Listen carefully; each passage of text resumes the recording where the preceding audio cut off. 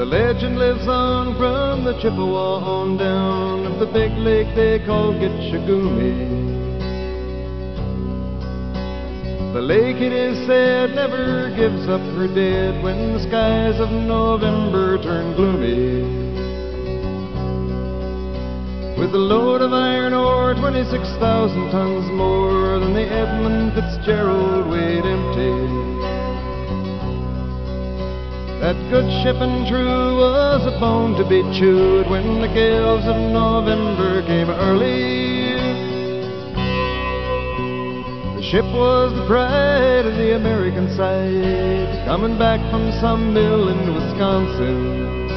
As the big freighters go, it was bigger than most, with a crew and good captain well seasoned, concluding some terms with a couple of steel firms when they left fully loaded for Cleveland. Then later that night when the ship's bell rang, could it be the north wind they'd been feeling?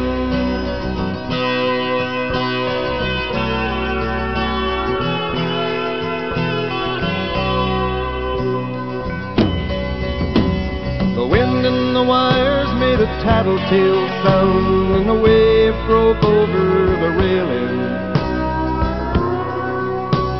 And every man knew, as the captain did too, 'twas the witch of November come stealing.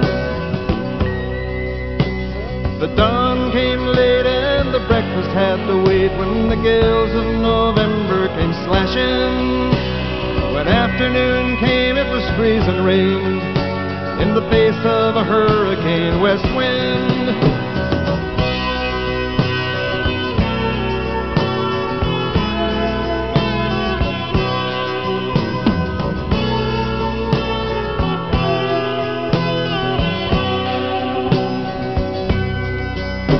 When supper time came, the old cook came on deck saying, "Fellas, it's too rough to feed you."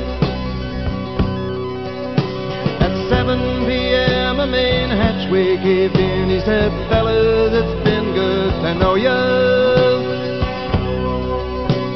The captain wired in, he had water coming in, and the good ship and crew was in peril. And later that night when his lights went out of sight, came the wreck of the Edmund Fitzgerald.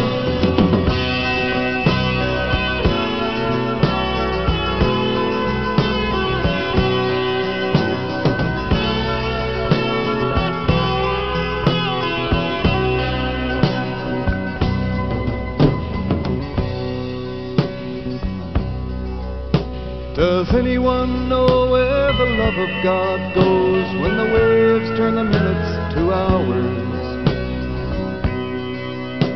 The searchers all say they'd have made Whitefish Bay if they'd put 15 more miles behind her. They might have split up or they might have capsized. They may have broke deep and took water.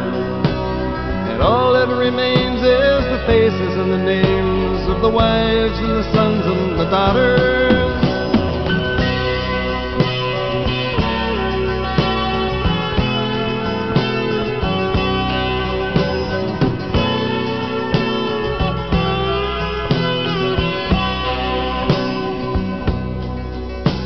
Lake Huron rolls, Superior sings in the rooms of her ice-water mansion. Old Michigan steams like a young man's dreams. The islands and bays are for sportsmen.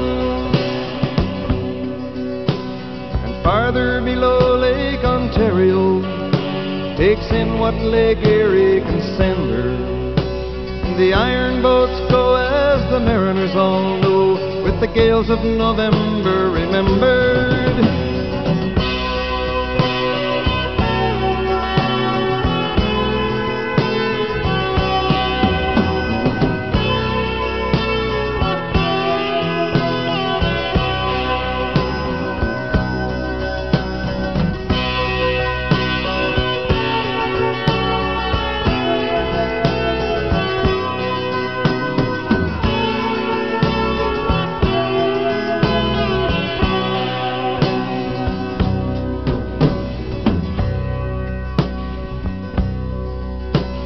the musty old hall in Detroit they prayed in the Maritime Sailors' Cathedral.